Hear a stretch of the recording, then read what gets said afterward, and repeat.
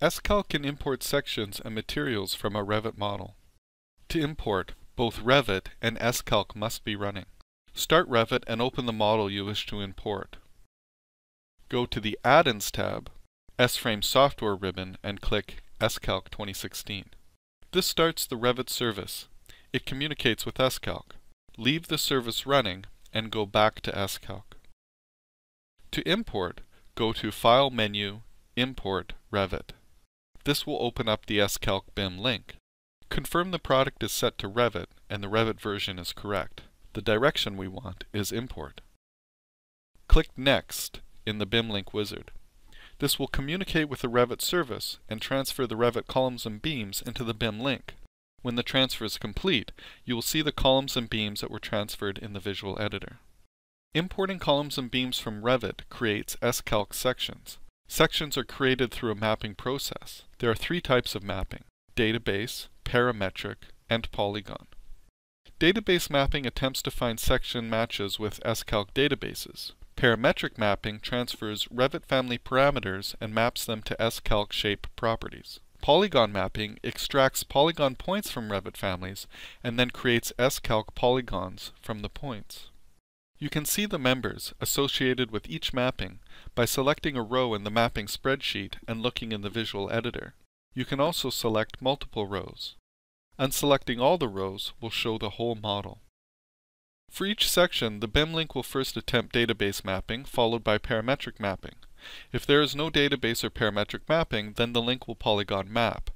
If polygon mapping fails, the section will be marked unmapped. Unmapped sections will have to be manually defined in S-CALC. Database mapping attempts to find section name matches with S-CALC databases. To enable or disable database mapping, check or uncheck Use Database Mapping. In the database mapping settings, set the number and names of the databases to search. The search always stops at the first found mapping.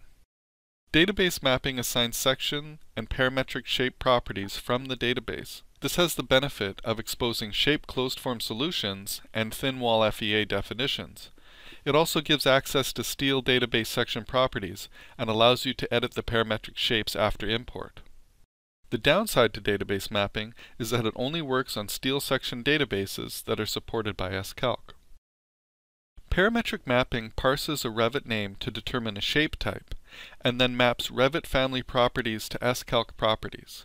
This allows S-CALC to use shape closed-form solutions and thin-wall FEA definitions, and it also allows you to edit the parametric shape later using properties. The default parametric mappings are best guesses, however. They came from experimentation with common shapes, but it is up to you to determine if the shape type and property mappings are correct on a shape basis.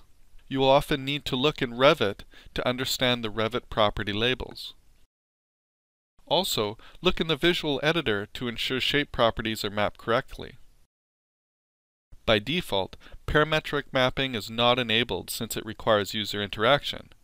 To enable parametric mapping, click Use Parametric Mapping. Polygon mapping is done when database and parametric mappings are disabled or fail. It is a catch-all because 2D Revit families define polygons which we can extract. The downside to polygon mapping is that S-CALC will not have shape closed-form solutions or thin-wall FEA definitions, so section properties must always be calculated with polygon and general FEA methods. In addition, because the shape is imported as a polygon, you must move polygon points in S-CALC to edit the shape after import. When you are happy with the section mappings, click Import.